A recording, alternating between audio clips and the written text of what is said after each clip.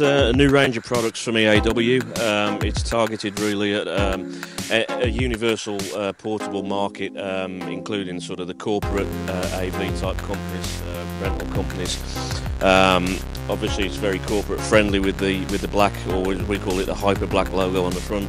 It has a red stripe on the side, but this is held on magnetically, so it's completely removable. So the whole cabinet can be black if that's important to the end user.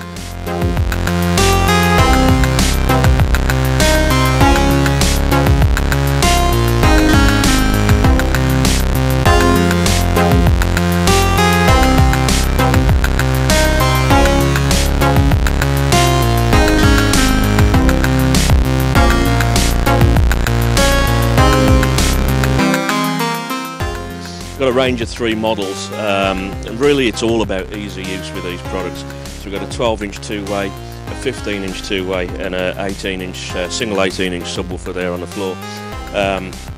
It's plug and play. It's completely plug and play. The hardware is very simple, very easy to use. You've got these steel buttons, a level control and a mode control. That's all you get, so it's very easy to just set this up for main and sub, or it can be voiced as a floor monitor, or it can be voiced as a standalone system. And the subwoofer itself has a simple push button for cardioid operation as well. So if you put another subwoofer on top of this, press a single button and you have a cardioid setup. The whole system as well is extremely lightweight. It's around half the weight of competing systems.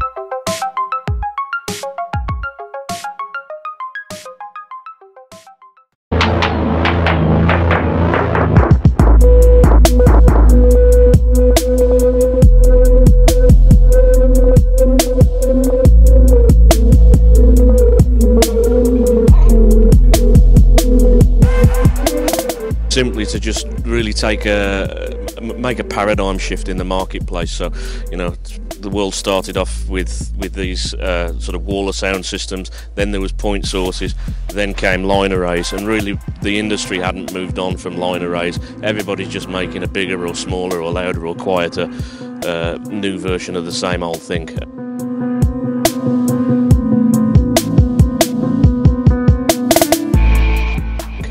And we really wanted to make a statement that we're not a follower. So, you know, we looked at what would be a more useful step forward. The 12 cabinets, we've got a 68. And this page is where we define constraints that affect the system size and placement. So we do things here like we give the array a name, we tell the software how many cabinets are available for this particular array, what model or mix of models they are, and whether we're flying them or not. Then it's just a matter of telling the software where we want the array to be placed. And basically, if your coverage goal is consistency, then you have these 2 sliders. With this set to consistent, the system will fly as high as possible, and that will give you the most even coverage front to back. And then if you fly lower, the system will be louder at the front, but with less projection to the back.